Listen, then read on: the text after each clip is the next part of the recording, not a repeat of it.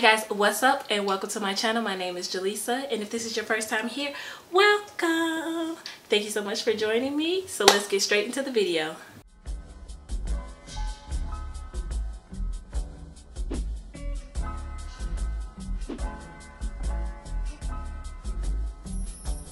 Alright you guys, so in today's video what I'm going to be doing is giving you some wig tips on how to protect your hair underneath your wig.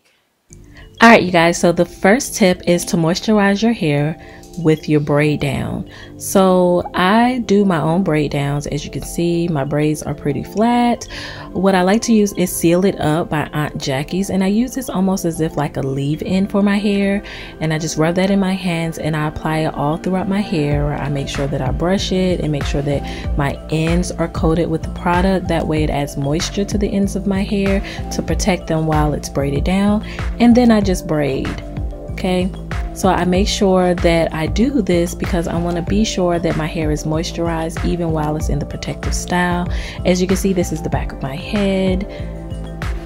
And I also like to make sure I braid my hair down to the ends and clip up my ends. That also helps protect your hair as well. So then the next thing that I like to do is I oil my scalp. I know this is like super duper old school, but yes, I still oil my scalp. I'm not going all the way to the front because since I'm doing a lace front wig, I don't want the bonding to have anything like a barrier in between. So just make sure that you at least go midway and just go through and oil your scalp. I feel like this really has helped me grow my hair, my kids' hair, my husband's hair. We use wild growth oil and it works. Now we all secure our wig with Got to Be Glued. I do this method so that it's a situation where I can take my wig off at night, and I want to take my wig off at night because I like to moisturize my hair daily. I think this has definitely helped protect my hair underneath my wigs. So what I do is use a little bit of water, and I do just a little bit of sunflower oil and extra virgin olive oil together and spray that on my scalp. And then after that, I like to do a little scalp massage. A scalp massage helps bring back that circulation to your hair follicles so that your hair can grow.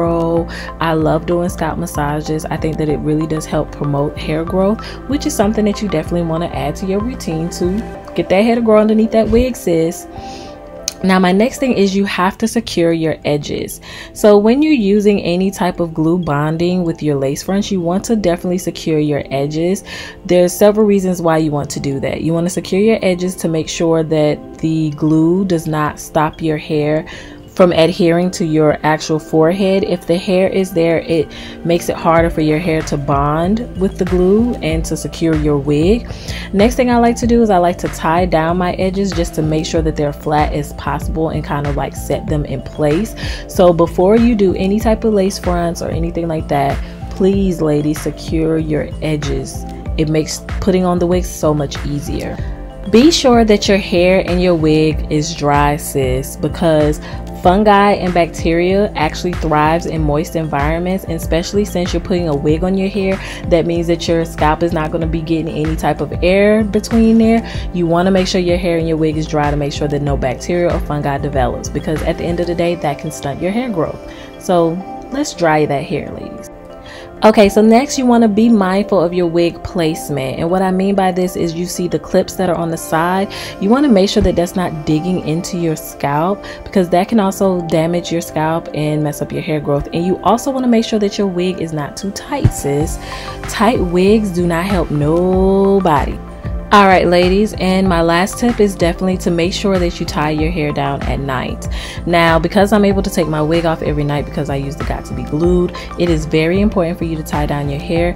This makes your braids last longer. This ensures that your hair is not rubbing against your pillow, which can also cause problems if you're not using a silk pillow. So tying your hair down just guarantees that you are securing those braids and protecting your scalp. Guys, thank you so much for watching this video. If you like it, please give it a thumbs up. Don't be a stranger. Hit me up in the comments and tell me what you think about this video. Alright you guys, until next time, peace.